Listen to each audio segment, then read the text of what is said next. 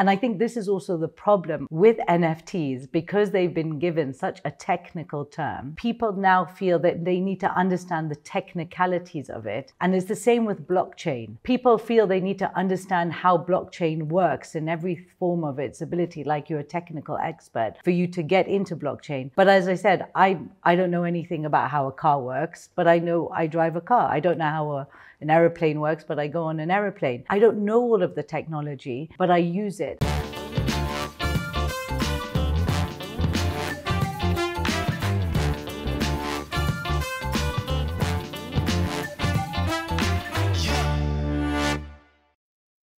Let's talk first of all about how somebody goes from working in a financial services industry and then moves into art. How did that transition take place? You know, they talk a lot about when people get old and they're in the old people's home and they have a life of regret and they're like, I wish I should have lived a life that was more true to who I am.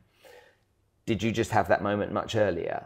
Yes. Yeah. That's the best way to put it. So, you know, after working, you know, in some of the world's largest financial organizations for a very long time, I was a corporate, and I felt that I just needed to go, first of all, from the corporate world to a more of an entrepreneurial world. So I think that's a familiar feeling with a lot of people within the corporate world, always like this burning desire to be an entrepreneur, which you talk a lot about within in your other podcasts of like, you know, how do you make that shift, and that kind of the fear that you're walking away from like a stable salary to go into an entrepreneurial world. So that was what was first calling me, if I was honest. Then when I had that time to kind of figure out and understand where I was going, then my voice came. And I think that's why, you know, then I created Voice No Art. And not everybody has it. And I'm very, very grateful and lucky to have felt I kind of tuned into the universe enough to feel and hear my own voice, so that I was being able to be authentic to myself and go back to a creative side that I had really kind of quashed, I would say, in my teen years and early 20s. And I think I'm just really grateful that I was able to re-tap into that creativity. Gosh, only knows if you hadn't.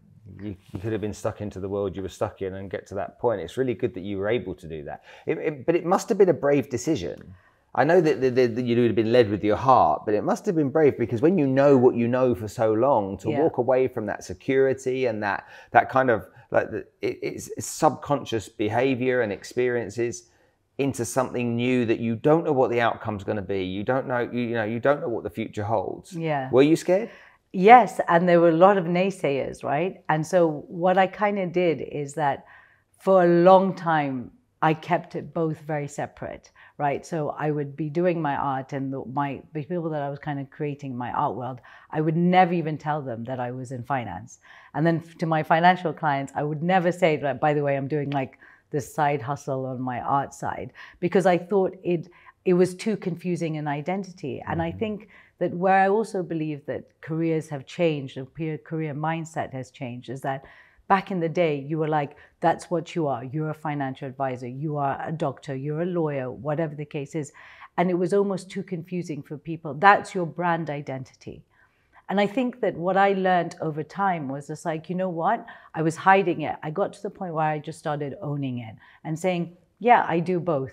Yes, it's a bit weird that I'm a financial advisor and an artist, because also from a right, left, people just don't understand that. And there is a massive part of my personality that I can be extremely serious and focused.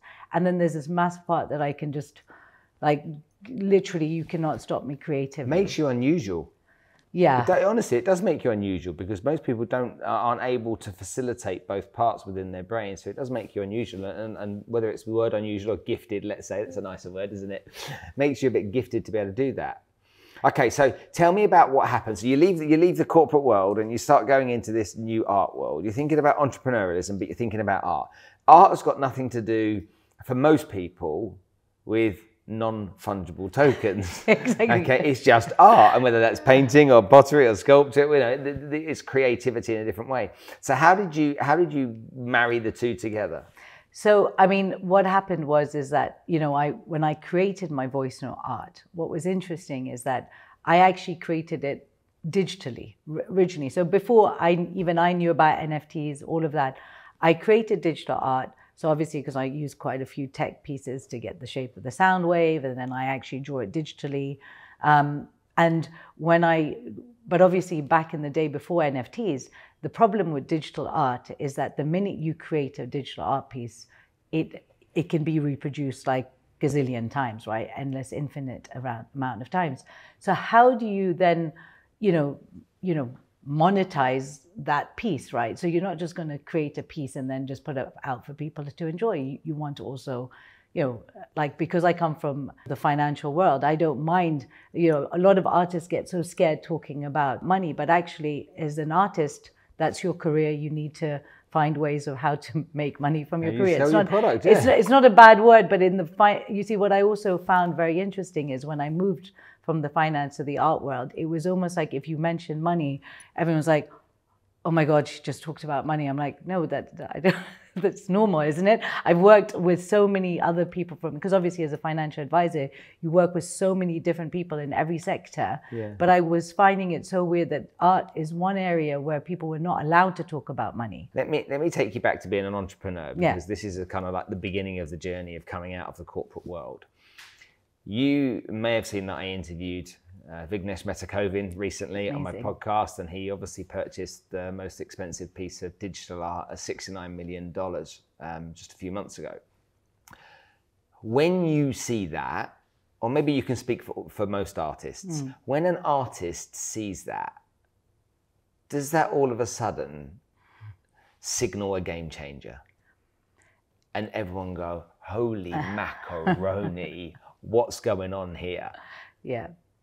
Can you tell me what you think? Yeah, definitely. First of all, I love MetaKovan. I think he's a rock star, and I do love the fact that he's come from an Indian background, and he's also changing the narrative and telling a new story on that. But secondly, the narrative that he changed, what he did by buying that piece for $69 million with him and Beeple, well, bought obviously from Beeple, is that he did change the game, and he did write a new narrative. He started the new narrative for digital art. We live in a world where we decide our content. Obviously, we're based on an algorithm, but there's a lot of the time it's pull information.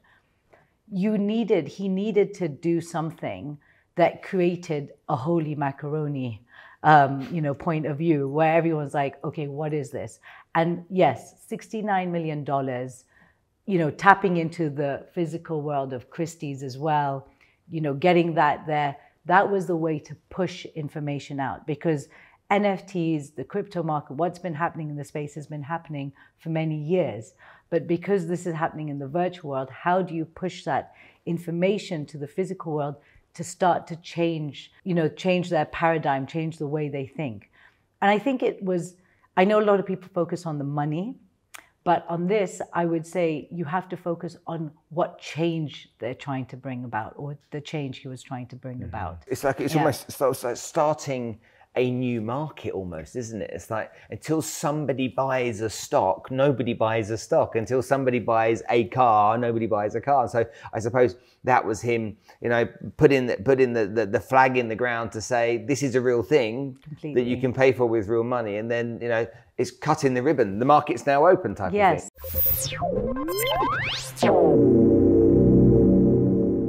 If you've enjoyed this episode, then click over here where you can get more episodes, or alternatively, you can click over there and subscribe, press the bell button to get your notifications going, so every single time we produce content, you see it first. I'll see you on the next episode.